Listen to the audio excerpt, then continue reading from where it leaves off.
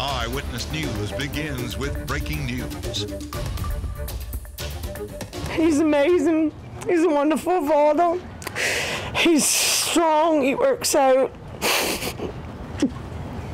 We know he's not one of the 6 that was found alive. We found that out a few hours ago.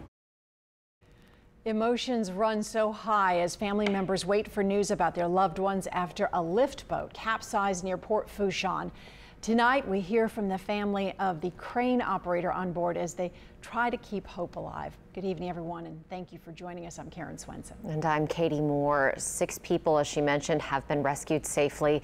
1 person has died, and 12 people are still unaccounted for after a lift boat capsized. It happened during yesterday's heavy storms where the wind gusts likely hit triple digits. We have team coverage, live team coverage with Meg Barris talking to family members of 1 person who was on that boat.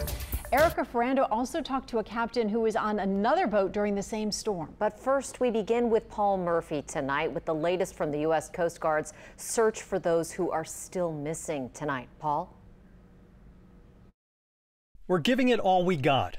That's how the Coast Guard sector commander in New Orleans describes the ongoing search and rescue effort for 12 missing crew members from the Seacorp Power.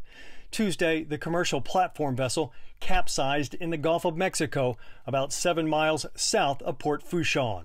Whenever we engage, the Coast Guard engages in a search and rescue effort, we are hopeful. A mariner posted this video on Facebook of the capsized vessel. The Seacorp Power overturned on its starboard side, partially submerged and grounded in approximately 55 feet of water. The search involves at least 4 Coast Guard vessels, 4 private ones, and Coast Guard airplanes based in Corpus Christi and Mobile. A Coast Guard helicopter also was being used. We are saturating the area with available resources to assist in the rescue mission. The Seacorp Power capsized during a violent rainstorm, which included 80 to 90 mile per hour winds and 7 to 10 foot seas. We don't know the degree to which that contributed to what happened, but we do know those are challenging conditions to be out in the maritime environment, is what we can say with fidelity. As of Wednesday afternoon, the Coast Guard found 1 crew member dead, pulled 6 survivors out of the water, and was still looking for 12 others. There's also the possibility some crew members remain on the vessel. We don't know for certain right now, but that's something that we're looking into, and as the investigation unfolds, we're trying to figure that information out. But it is a possibility right now.